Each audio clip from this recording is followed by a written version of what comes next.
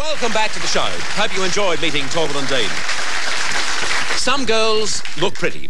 Some girls sing well. Some girls start your day off right by smiling at you from early morning television.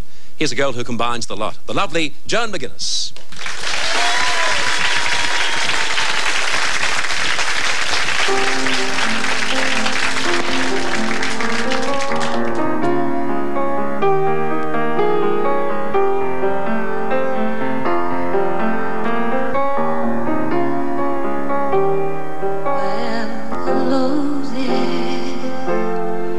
Good old friends of mine, you've been reaching for yourself for such a long time.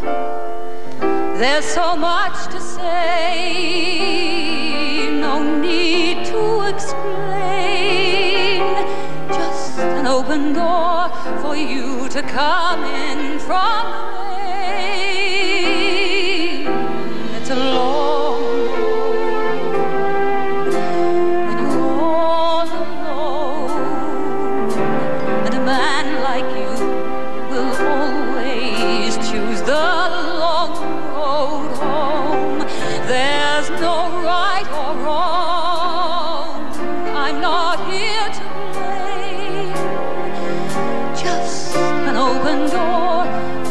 to come in from the rain, from the rain.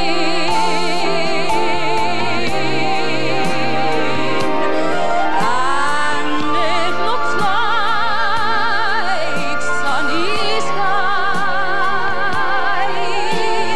now that I know you're all right. Time has left us older, but wiser. I know I am.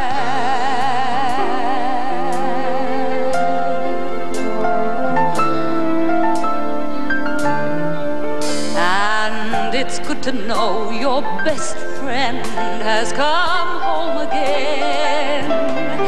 And I think of us like an old cliche, but it doesn't matter anyway. Coming from the rain,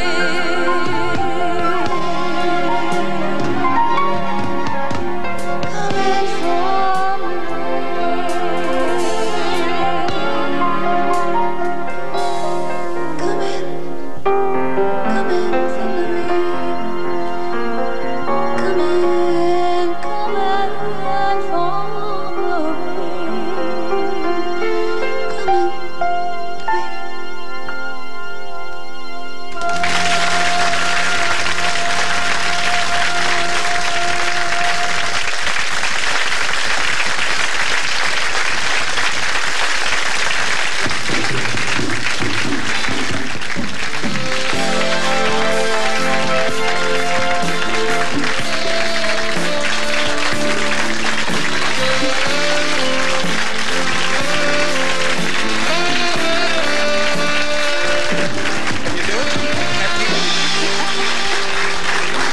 Perhaps her mum's been kicking her too, eh? That's a lovely song. Where's that from? It's written by Melissa Manchester. Beautiful. I don't actually know how long ago it was, but it was on her latest album. But I think it's a reasonably sort of, at least 2 or 3 years. A nice song, isn't it? It's beautiful. Lovely words. Rodney was certainly looking at you very closely. What do you think of Joan, Rodney? Oh, I like Joan very much. Especially, I enjoyed her more on the plane today. Wait a minute, rephrase that. You flew down together? Yes, we did. What? What did we do? We got lost at the airport together, and we didn't actually get lost at the airport, but no, we got lost on the freeway coming back. Was it your fault? Yeah, I planned it. He didn't get you searching through luggage, did he? No. Or getting up the conveyor belt or whatever. I wish you had it. It might have been fun. Good to have you on the show, Joan. What do you think of Torval and Dean? Nice young people? Fantastic. I didn't see them in Sydney, but I'm going to try and see them. Please do. As I say, I was only gagging before and I said I'd get right through the dates again, but I think I might have messed up the Adelaide performances. They're at the Ice Arena on June the 12th, 13th, 14th and 15th. The Ice Arena, June the 12th, 13th, 14th and 15th. We take this break and then Derryn is with us.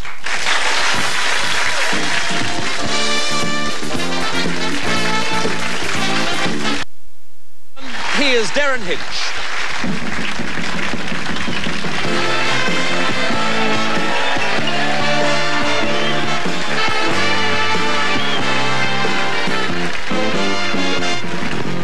You've done, but I think it's about 98% in your favour now. Derryn, pretty serious topic tonight, I believe. It is indeed, Bert. In recent months, there's been a lot of publicity about custody battles in Australia. The family court has now started allowing some mothers and some fathers to go public, because their laws are fairly strict, to appeal for the return of their child who's been taken away by the other parent who perhaps lost custody in a divorce settlement. Now, it's tough enough when families break up, but then when one of the parents takes the child, so it's very distressing for the other one that feels they have rightful custody, and the law says they have.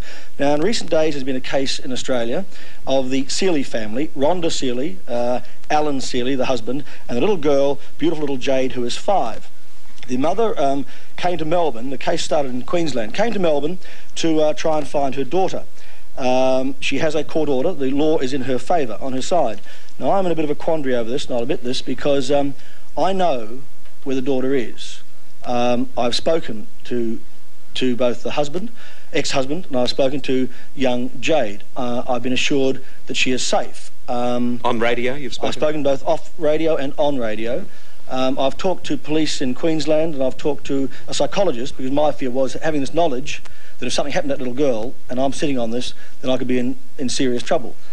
I only found out where they are after giving the husband an assurance that I would not disclose his whereabouts. And my feeling was, at least by keeping him, I'll be honest, by keeping him on the line, by talking to him, as I have earlier today again and tonight again, that at least I know where he is, and every call I talk to him, I try and get him to give himself up. At the moment, he won't.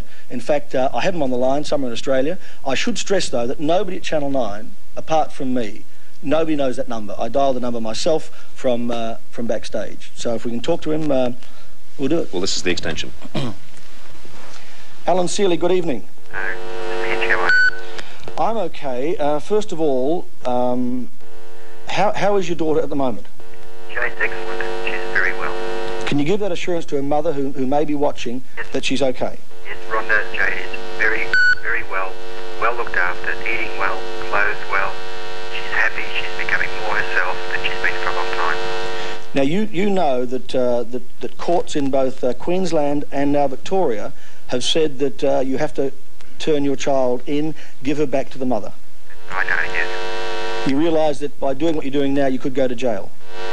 Well, I'm very aware of that, yes, I had no choice.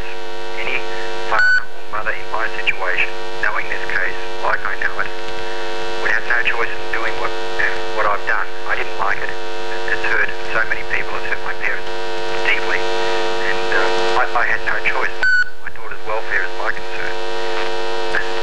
And I'm not exaggerating the situation at all. It's a very real situation. Now, you realise, I mean, I've read about your wife's side of the story. I've heard from you your side of the story. To be quite blunt about it, my only interest in it is your daughter. Yeah. And it should be. But the longer you stay out, the longer you stay running with your daughter, you're going to be picked up eventually. You realise that? I realise that. I do. And if you're picked up by police and not turning yourself in voluntarily, you're going to be